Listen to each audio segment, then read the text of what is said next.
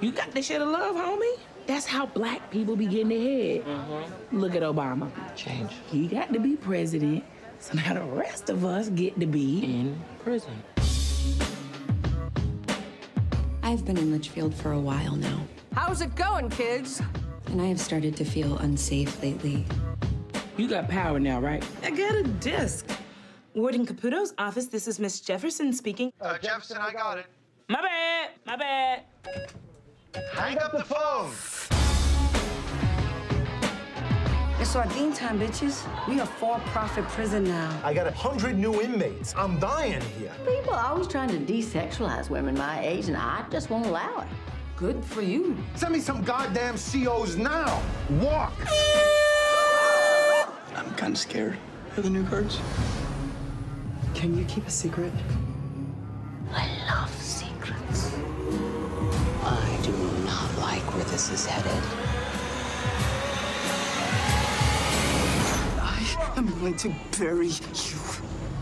Where down we go, go. Everybody getting on each other's nerves, shit's gonna get stirred. Where down we go. They could just wipe us out. Boom, boom, boom. You really want to go there with me? Oh, went there, bought a house, moved in, bitch. And now I'm remodeling the kitchen. I think I pissed off the prison. I will find you. I didn't mean for it to get this bad. Oh, my God. They hate me. I hate them. Our relationship is simple. Do you know the difference between pain and suffering? Pain is always there. But suffering is a choice. I'm really tired of walking around like a dog. Way down we go.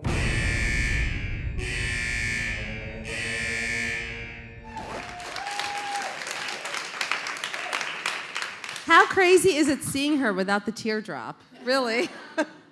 And the short hair. I gotta wear a wig to season 5. So I've seen the first 6 episodes. You saw all the drama already? Oh my God. Oh my God. That is, wow. Litchfield is not in a good place this season. No, we're all in danger. Actually, I feel like I only saw that once. It's really amazing. Like, wow, I'm so excited about tonight. 12 hours, guys. We get to watch 13 hours. I know I'm watching 13 hours. So catch us up. Flocka had, there was the panty smuggling ring last season. Yeah, and you see what happened with Piper. We'll see what's going to happen this season, right? Come on, give it a little more. Well, you know I can't. Like, come on, Genji. It's like 12 hours. Keep your mouth shut for 12 more hours. Honestly, this season is just, a lot of new characters, a lot of new people, a lot of conflict. The actual prison becomes a character itself. The corruption, you get to see all that. We touch on a lot of things that are happening in the world and that need to, start up conversations. And I'm really excited to be a part of it. And I get to be series regular. Season 4. Congratulations. Thank you. Season 4. Yeah. That doesn't really mean I'm gonna be in it more or anything. It just means that I get 2 meatballs instead of 1. I get more cheese from the cheese plates, and I get a ride home. No more Subway. I still take the Subway. But really, the show this season specifically deals with the whole for-profit prison initiative. I don't even know if initiative's the right word, but trend. Yeah. The trend that's taken over incarceration. Right. And what that brings with it, which is a lot of corruption and violence and a disconnect between the inmates and the guards. Yeah, and everything we touch upon is real. So it's happening. There are gonna be you're gonna see a lot of new faces, and every clique has new people and just rivals, and it's just really good this season. I feel like every season it keeps getting better, but this season is gonna be one that you won't forget. Now, how do you think Flocka has changed from the first day you played her until the end of season 3? I thought I was just a day player. I was like, I'm so excited to be here. I got to fight with like Tasty. Like it was our first scene. Like that's my King Kong, you know, whatever. And you can't put this. I can't say that word in here. You can. Oh, I can. You can, yeah. Okay. Shit. I love that word. So yeah, I thought I was only there for the day. So I was just happy to be there. But I said, let's do this right, and she kicked my butt, really. And it was a lot of fun. So I used to judge Flocka before. I was like, she must be bad. She's a chola. Like, who is she? Like, so I learned so much about just Flocka. She's sensitive. She's not what I thought she was. And I used to judge her before, and now I don't. I don't judge anyone who's in prison because you don't really know why they got there. And the system is so corrupt that before I used to think they must be bad people. Not anymore at all. And she just, I mean, she's not the smartest tool in the shed, but you know, that also kind of makes her more endearing, I think. Yeah, plus I love her musical choices. She uses it very well. She might be smarter than you think, actually. I feel like we both have that in common. We play dumb, pretty much, to get things. I don't think, really? Yeah, absolutely. I mean, I used to work in nightlife. I'm like, how do you open this bottle? I was like, I can't do it. Can you do it for me? You know, I had to parallel park a car the other day into a really small spot, and there was like a really hot guy standing there. Can you help me? I was like, oh my God. And he was like, just get out, I'll do it. I was like, are you sure? Yeah, you see? You see? I feel like Flocka has that. She uses what she has and very well. That was my Flocka moment. Yeah, absolutely. And the car got parked. Awesome. Actually, that's the one good thing. That's how my mom taught me how to drive. Parallel park first, and then she taught me how to drive. So you can parallel park anywhere? Anywhere. Like the tightest, weirdest spot in New York City? Anywhere, yeah. I'm good. How has being on the show changed your life? Well, I'm sitting here talking to you. I mean, before I was working in nightlife, like I told you, I got fired, actually, because I worked until 6 a.m. and then 6:30 a.m. call time for season 1 and 2. And I got fired because I overslept my on-call shift. I'm like, why do I have to call you if you need me? Like, call me. So I overslept, and they're like, we see that you're not really into your job anymore. I think you're more into Broadway. I'm like, my show is on Netflix. But I want to be on Broadway. So I was like, you know, I was told that I could take this day off for my premiere, and they're like, what's more important, your job or your Broadway show? So yeah, I was fired. You were like, my fictitious Broadway show is more important. Exactly. Yes. But now I get to go and I get a free table at the club. And my manager serves me or whatever. But whatever. Whatever. Not a big deal. It's all water under the bar, as it were, right? But how did you decide to get into acting? Because I've read your story, and it is fascinating. Thank you. When I was 7 years old, I was in the Dominican Republic. My mother took me to the movies to go watch The Bodyguard, right, Whitney Houston. And it was dubbed in Spanish, but Whitney obviously sang in English. And the moment I saw her on the screen, her singing, her act, I wanted to be that at 7. And I told my mom. So that was it. That was it. I was like, Mommy, I want to be an actress. And from then on, she put me in classes. And at 15, we moved from the Dominican Republic, just me and her, to Hollywood. And the struggle happened. The struggle is real. After that, my life was just like not so good for 2 years. You've been really open about the car accident you went through and how that built your character and made you stronger. So can you talk about that a little bit? Yeah, I feel like Hollywood chewed me up and spit me out. I thought it was, you know, wow, this is where your dreams come true or whatever, but you gotta come ready. Yeah, I was just thrown in with like no friends, you know, it's high school. High school's already hard to begin with. So it was just, I was, you know, a little nerd because I played the sax in the jazz band. I was in the marching band. I didn't have many friends. So I met this one girl when I worked in the coat check. I was in like the club since I was 15. So I was working at the coat check And I met this girl, and she had her own apartment, and I didn't like my mother's rules, so I was like a rebel, and I moved out at 16. And we were on our way to a Wango Tango concert, and we were racing some guy, and she hit the curb, and I flew out the window 20 feet away from the car, where I woke up 2 weeks later. I had brain surgery, 30 staples holding my head together. My whole head was shaved. My eyes were crooked. My lung was collapsed. I woke up and I looked in the mirror and I had to look like this way because I couldn't see myself, and right there my life was changed at 17. I was like, all I saw in Hollywood was beautiful people, and I never saw anyone that really looked like me anyways growing up. So right there was already impossible. So I wanted to give up. And then I met this little girl in the rehabilitation center who used to come into my room to cheer me up, but I never paid attention because I was a teenager and I was like, I want to kill myself, I want to die, look at me, I'm ugly.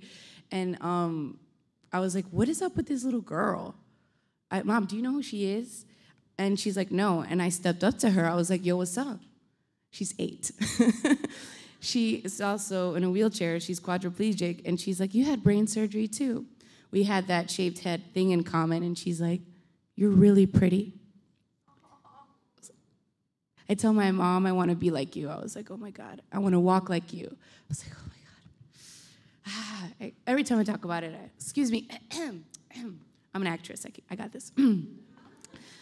So basically after that, my whole life changed. This little girl saw like a beauty inside of me that I didn't really see in myself. She saw strength, and I was like, you know what? She can't walk and she's happy, and she's an artist, like she draws like this. And she became a makeup artist. I met her recently after 13 years. She found me on Instagram. And she said, I'm really proud of you. And I was like, and then I showed her my TED Talk that I talk about her all the time. And she's like, I didn't know I meant so much to you. I was like, girl, you changed my life. So I was asked to be in this music video called Sally for Bibi Borelli. It's about inspirational people. And she's like, is there anyone who inspires you? And I said, Melly Moreno. So we got to be in the music video together. And she did my makeup in there, and she's gorgeous, by the way. And it was just a beautiful moment. And yeah, ever since the day that she told me she thought I was pretty, I was like, all right, you know what? It's not what you look like. It was always what was inside that counted, and she saw that. A little girl saw that, you know? And then I went back to Hollywood with my hospital mullet because I didn't let anyone touch my hair. I was like, don't touch it, it's growing out. And I took headshots, and no one took me, but they're like, I still kept going. And in 2006, I got my SAG card, and it was still no work really. So music was really my inspiration, and I kept writing, and music took me to Miami, and Miami took me to New York, and this is where everything really happened for me. Your story is, Jesus Christ, come on, like. Thank you. I tell it a million times, but it doesn't get easier. But the fact that you chose to share that, and you've shared that so many times in interviews, says so much about you, because you didn't have to. Yeah, I was kind of ashamed by it in a way. I never let anyone see me. I was in the dark. But after I said in my speech, I talked to some people from the university, because I do speeches, and every single person told me how my story helped them. I was like, okay, I have to share it, because I'm helping people, and that's the one thing my mother said. You have to make it even more now, because God saved you for a reason, and you have to inspire other people, and that's why I share it. And I wanted to ask you too, back to a little bit to what you were saying earlier. You don't see a lot of people that look like you in Hollywood.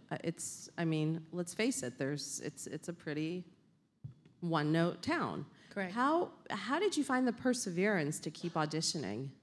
Well, I gave up for 5 years. Like, I just focused on my music. I have an EP out in 2010, and you know what? I was like, I miss acting. Like, it's a little like feeling that I have. I should audition again. And it was honestly just random. My girl in the club, she was like, I have a manager, you should go to her. And she takes 25%. Don't ever do that. That's not good.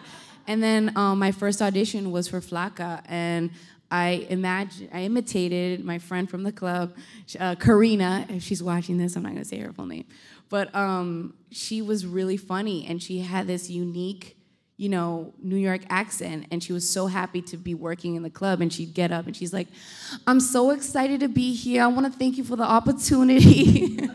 I'm like, "Girl, we're working in nightlife. This is not nuestra belleza latina." She had like these chandelier earrings. I make fun of her, but she laughs with me. We laugh together. But I would like imitate her all day, and then I saw the audition and it said feisty Latina, and I was like, all right, Karina. And I went in there, with my Karina mentality.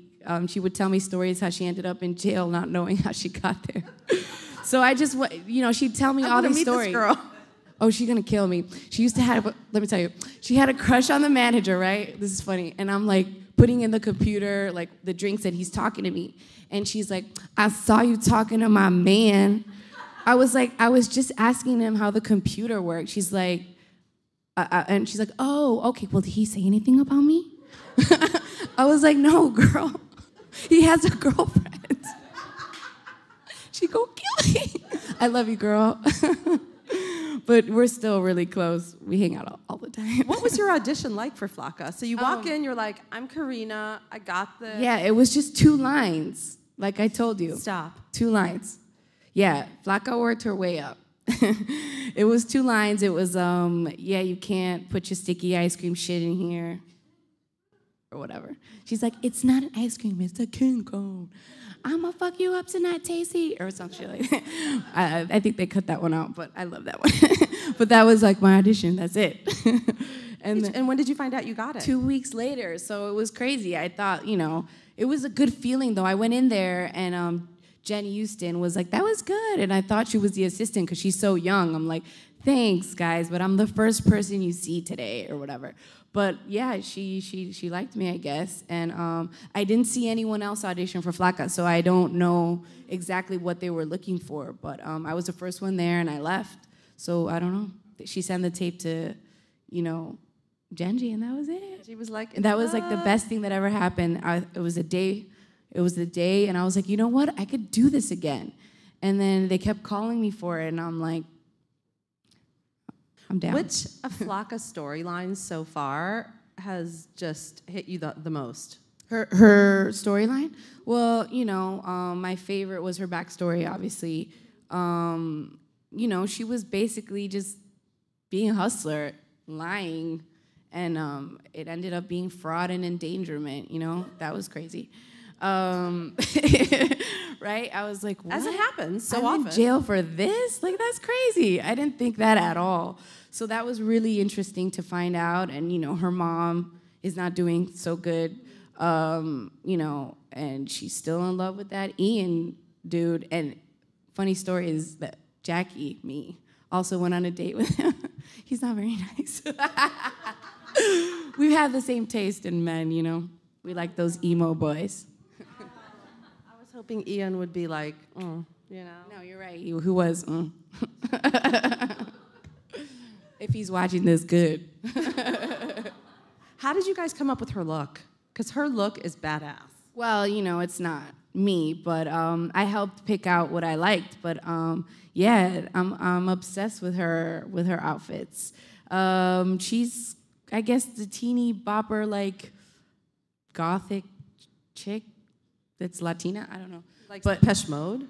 Yeah, Depeche Mode, The Smiths, like all these awesome bands that I listened to, but I wasn't as crazy as Flaca, but she got me really into it. And the teardrop was always part of her character, right? Well, I feel like she got that when she got in prison. We still don't know why it's there. I just feel like you got to be someone else when you're in there, because we learned that she's like sensitive, she's not mean or anything, so she puts on this like facade to be, so people don't jump her, But. Who are you closest to on set of the actors? Danielle, Yael, Taylor, pretty much are my like top girls. What is it like on set? We literally hang out, and Leah.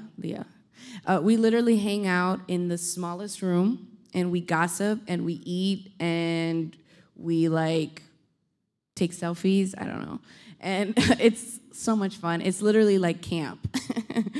And then you don't work with everyone all the time, so it's like a reunion almost. So it's fun to see each other on set. Like one is leaving and another group comes out. It's so much fun. And we fight about the chips. Me and Danielle fight about the salt and vinegar chips because I like free things. So I take all the apples, bananas, and the chips in my bag. And the tea. I like tea. I can afford it, but I like it when it's free. Okay, that is so Flocka of you. I wouldn't say stealing. They give it to me, but I take extra. Because you never know when you'll need some chips. No. There could be a chip emergency happening. I took a few of yours in the bag. The habanero, like corn nuts, my fave. I did see how excited you were when you saw them. You know what? I like spicy. I'm pretty much a lot like Flocka. She's just way cooler than me. Where do you... Obviously, we know the show's coming back for season 5. Where would you want... 6 and 7. And season 12, probably. Where do you want to see Flocka go? Do you want to see her ever get out of prison?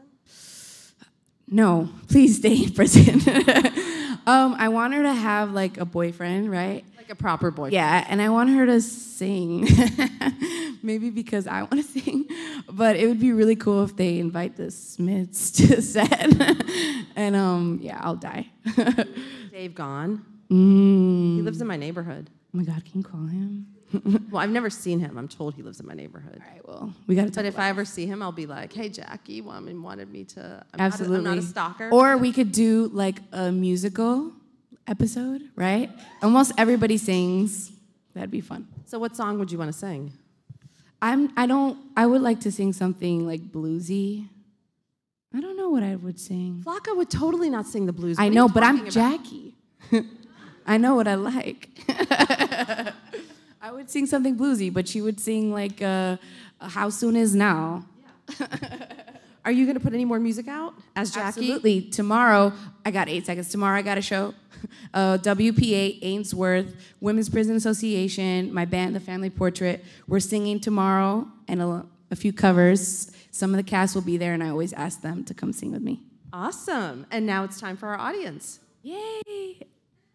I love Q&A. Hey, Jackie, thanks so much for being here. You're really inspiring. Thank you. I know you can't give away any spoilers, but I was in Brooklyn a couple months ago, and outside of this Vietnamese restaurant, they put up a full-blown subway stop. It looked so legitimate, and it was completely fake for the show. Is there anything you could think of being on set that surprised you, just like the movie magic they made? Oh, yeah. A ton of stuff. But a lot of it seems very real because we film in upstate, and it's like an abandoned children's psych ward where like it's haunted. I don't know, I'm scared to be in there. Yeah, just they have like it's like we were in there for 22 hours for one episode, and it's like midnight and it's still daylight outside and on set. So that's one thing where like you could see that it's not real lights, but it's like you feel like you're in this world, and when you come out, you're like, oh my God, it's nighttime. So that's something that's really weird. Just they make it feel like day all the time. It's like Vegas, pretty much.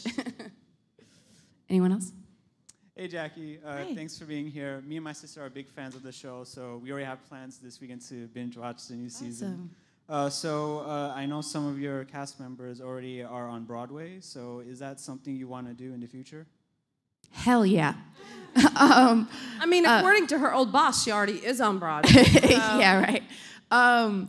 This hasn't come out yet, but I believe they're writing a story for Cher, right? And I hope to be Cher one day on Broadway. Oh my God, that would I be gotta put it so- out there in the world, and then I won't get the part. You would be the best Cher I want to. I've gotten it my whole life.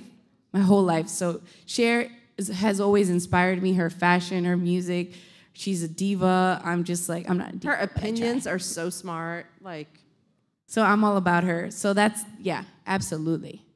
And I heard they're doing like Mean Girls on Broadway. That could be kind of fun too. Hopefully I'll audition for that. Next question, please. So I was wondering, the Floritza plot line kind of stopped in season 3, and I was wondering, like the kiss happened in season 2, and then it was like it was never addressed ever. And I was just like, I'm a huge fan, like friendship even as well. And I know you and Diane are very close. I was just wondering, the plot. Yeah, totally. That's my favorite episode. No, my favorite scene. And she thinks that I'm like so in love with her or whatever, but she needs to get over it. I do love her, but not like that, whatever. Yeah, like I want more Floritza too, right? We'll see. There are definitely Floritza moments in season 4. But I believe there should be more. All right, Genji? Come on. And last question, please. Hey, your style game is on point today. Oh, thank you. I style myself. Oh, yeah. Cool. Nicole Miller. So I used to run the club game a couple years back in the city. And so you know what's up. I've seen all kinds of crazy things. What's one of the most bizarre things you've witnessed while working in the nightlife industry? Oh, my God. I worked at Lavo, okay? People have spent $1 million on bottles. People have, like, paid us to just hang out with them. Okay, but they do have... At the club. They do have the best meatballs. They have the best meatballs. Like, they really do have great meatballs. They do, and I don't need 2. 1 is good enough for me. No, like, just insanity. If you've ever been to the nightclub, it's kind of a lot of fun for someone who hasn't seen all that. We have amazing dancers. They come out in stilts. Like, it's crazy. And the sparklers. But this one night, this gentleman bought everybody Cristal. Like, it was insane. All the girls come out in like, I don't know. It's insane. It's insane. If you want to party hard, I'm doing a commercial for Lavo. I do love them because the owner is one of my good friends, Noah. Yeah, so it's a lot of fun. I've seen crazy. I've hung out at the club till 7 a.m. because they paid us to be there. And I'm like, cool. I'm getting new shoes. And I have a shoe. And when does Orange come back? Come back? Yeah. Today. 12 hours, June 17th. I gotta do a commercial. Please watch Orange is the New Black on Netflix, original series. In 12 hours. Stream the whole season. Stream. Binge. I'm obsessed with binge watching myself. I have a problem. I have an addiction, and it's Netflix. Thank you so much. Thank you.